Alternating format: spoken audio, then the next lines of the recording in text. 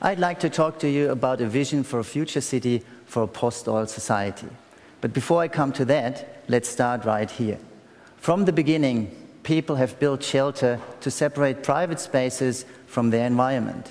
But at the same time, putting all these shelters in close proximity to each other, they created something which we today would call a public space.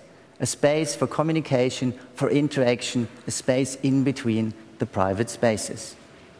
And this space actually is crucial for what we call our settlements today, cities. Cities are actually the most successful way of inhabiting the planet, as cities are a human attempt to create a paradise on Earth, as we substitute natural resources by technical means. Whenever we need water, we switch on the tap. Whenever we need light, we just switch on the light switch. So we have everything we need at any time we need it. Seen from a distance, cities take over the landscape. Urban sprawl, they already have become our second nature in which we live in. Seen from near, cities are built out of buildings, streets. They are very complex networks of a lot of elements which are testimony to human creativity and inventiveness. So they always reflect societies, culture they were built in, but at the same time, they're used to reflect the environment in which they were built.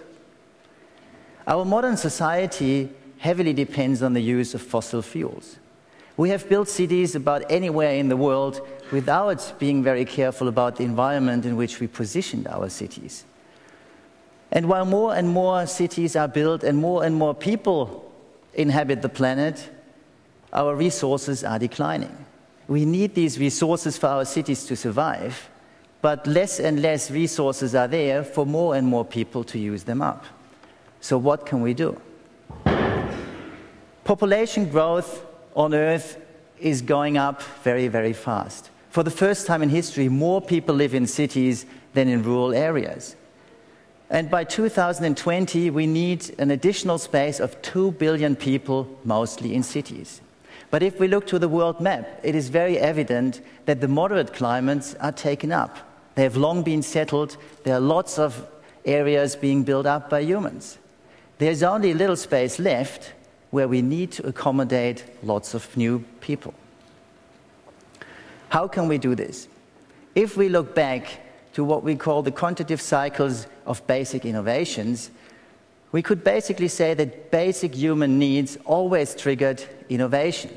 So at the beginning of industrialization, food was widely available for people in the developed world at that time. What was the biggest demand was actually demand for clothing. And in order to fulfill this, the steam engine was invented. The steam engine provided power for looms. The steam engine made it available to produce clothing in a mass-produced way. The next need is how to bring it to the customer.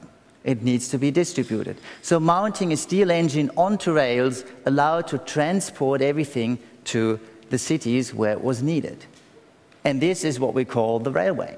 So the railway was the next invention.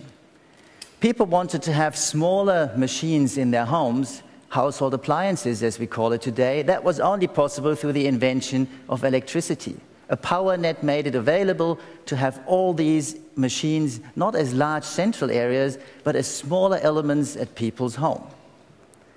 The next step was actually for people to move freely whenever they want from their homes somewhere else. This was the invention of individual mobility, and the car is actually the most important invention of that stage. There was a need to communicate with each other without physically moving from one location to the other. And this is how the telephone was invented. And we all know how mobile phones and smartphones have changed our lives. We can be in one place while talking to someone in a completely different location. The need to travel is not necessarily combined with the need to speak to someone. Well, what's left? There's only one desire left, which we cannot fulfill at present. And this is something which keeps us very, very busy. It's the desire to live a healthy life in a healthy environment. So according to these cycles, we live in what you could call the health age, as this is the driving force for any technical innovation at the moment. If we go back to the buildings and the built-up environment, we can see that the build-up spaces always reflected the technological inventions of the time. The Steel Age. The Eiffel Tower actually became the icon of the Steel Age. It probably is one of the most useless buildings ever built, but it's still there, and everyone knows it, and it became a very important icon. Can you imagine Paris without the Eiffel Tower? The next invention is the skyscraper. Through the advance of electricity, we could light very, very deep buildings where no daylight would penetrate at all. So we could build very deep buildings which became very high at the same time. And this was the skyscraper.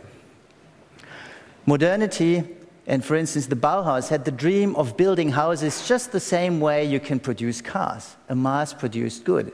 If you look at these two, they're both designs of 1927. While the house still looks fairly modern, no one would dare to buy a car like this anymore. Still, they both come from the same desire to produce goods in a mass-produced way. The invention of the air conditioning made it possible to transport the skyscraper, to build it anywhere in the world, wherever you want, fully glazed curtain wall facades, like here the Seagram building by Mies van der Rohe. It was possible to be independent of the environment. Then globalization, global communication. Suddenly, architecture became something that could be mediated. And probably everyone in this room knows the Bilbao Guggenheim Museum, as this became the single one building that put architecture on the map as something which attracts people to come and see a certain location. So you can create a destination through building. Now, what would be a building which corresponds to the health age? If we go back to the world map again, we can see that the areas where a lot of population growth is happening at the moment coincide with areas with very heavy solar gains, which means these are very hot areas, but these are also areas where there's a lot of solar power available. So I'll talk a little bit about the Middle East, as the Middle East, for instance, a country like Saudi Arabia has a population growth of 2% a year, which means that even by now 80% of the population is below the age of 25. Masdar city is not in Saudi Arabia, this is in Abu Dhabi, but that is probably the first city to be mentioned here. It is a project designed by the architects Foster and Partner in London, and it's going to be the first CO2 emission-free city in the world. It is a city development not in the desert, but close to the airport of Abu Dhabi, even close to the Formula One track. But it actually set out to be something which is modeled after an ancient city model, a walled city. The size is roughly 1 square mile. It will house 50,000 inhabitants and will provide work for another 40,000 commuters to come in and out every day. There will be no fossil-powered cars. There will only be electric mobility. And because the houses are built in a very dense way, they will provide shade for the streets. People can walk again. And what's even more important, the only energy going to be used is solar energy. So there are photovoltaic cells all over the roofs of this city. In the office, we were able to win a competition a couple of years ago for the city center of that city. Now, this was meant to be a conference center, but instead of providing a conference center, we pushed the buildings to the side and said the center of a city needs to be a public space. Because a sustainable city is only sustainable if there's something like social sustainability. And social sustainability means that you need to have a public space.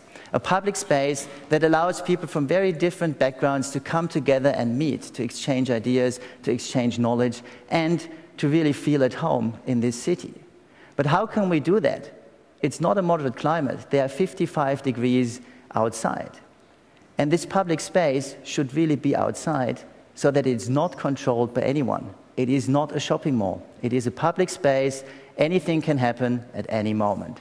So the only way to make this work is to build large umbrellas over this plaza that provide shade at the bottom, change the climate underneath, and harvest solar energy at the top. With the energy we produce at the top, we can use that to cool down the slab whenever that is needed. And in this way, we have a public space which is usable 300 days out of 365 days. People can sit and eat outside and meet. And what's important at night, these umbrellas have to close down to let the hot air out towards the sky and let the sky cool the plaza floor again for the next day. The conference center is actually pushed to the side. We'll be able, it is there, but it is not the piece that makes the city. Now, with this in the background, we were asked by another client to have a look at this location. This is the location around Riyadh in Saudi Arabia. It's probably one of the most arid areas in the world, and as you can see, it's nowhere flat. It's a very fissured landscape with a lot of valleys cutting into a plateau. Traditional ways of thinking about city building would lead us to the conclusion it is absolutely impossible to develop anything in this location. This is what it looks like from close. And what you can see immediately is all the resources needed to build anything are not available. There's no water, definitely not. There's hardly any building material, as the sand and the rock you can see here is not suitable for building construction. But the only thing that's there is solar energy, and that aplenty. So what we need to do is we first need to produce energy so that we can export energy that allows us to import everything else we need, be it material, be it water, be it food. So the first thing that needs to happen is we have to build a huge solar power plant, which is the circular element you see in the foreground. At the same time, we have to think about the features of this landscape and how we can use minimal interventions with a minimum of material to make a big difference. So what we propose is actually, rather than going on top of the plateau, which is a very modern idea, to go into the valleys, to provide space in the valleys, in between the steep walls. And we can do this by just hanging a very minimal sail-like structure in between.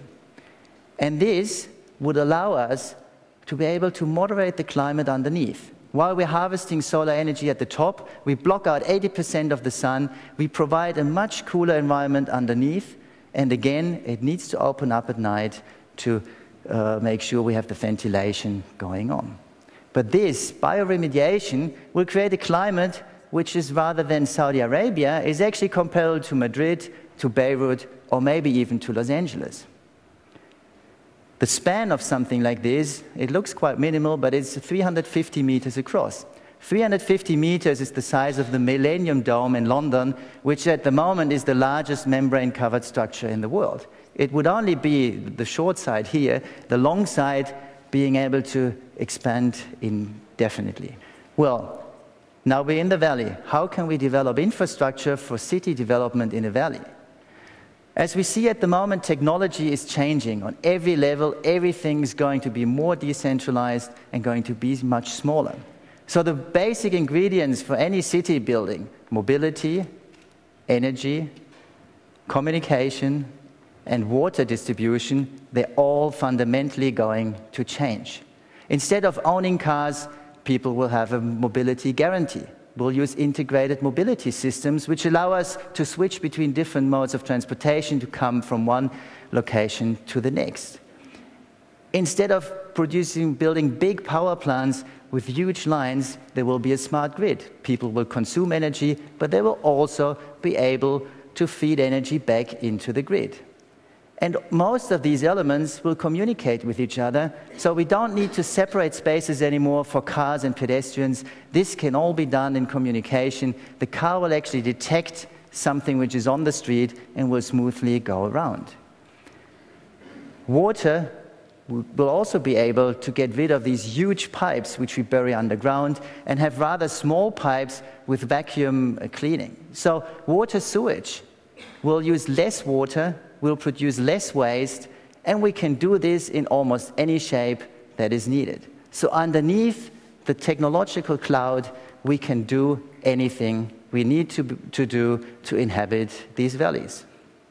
So in the end, this is what it could be like.